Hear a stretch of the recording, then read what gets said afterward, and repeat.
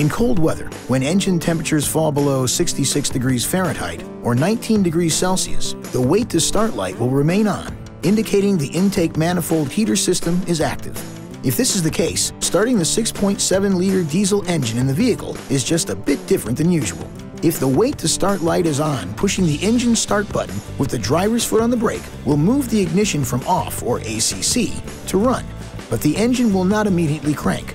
This is normal operation.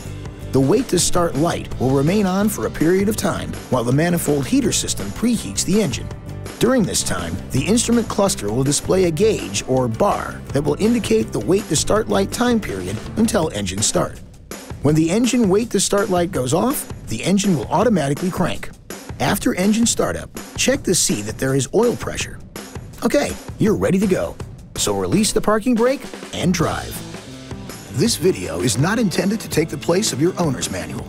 For complete details and other important safety information, please see your owner's information diesel supplement.